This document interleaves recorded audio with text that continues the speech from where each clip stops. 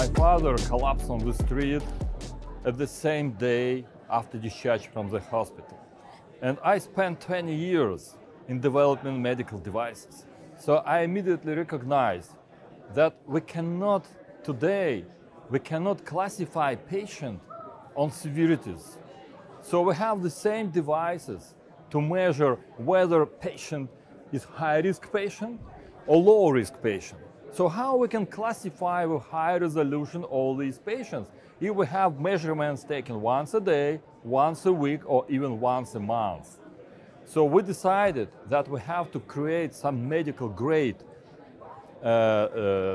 technology that enables to collect this data, to classify patient baseline, and to alert immediately on any deviation from this baseline.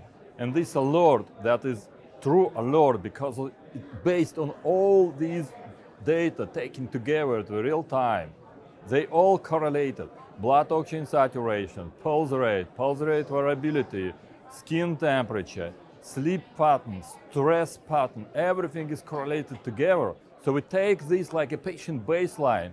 We consider each vital sign like a pixel for the camera, CCD camera, I would say patient CCD camera. And when we apply machine learning algorithm to identify any deviation of this pattern from patient baseline, I think we can save a lot of lives because actually our technology is designed and dedicated for high-risk patients. And these patients lose life. So we think we are in the cut edge of technology that really could help high-risk patients to survive.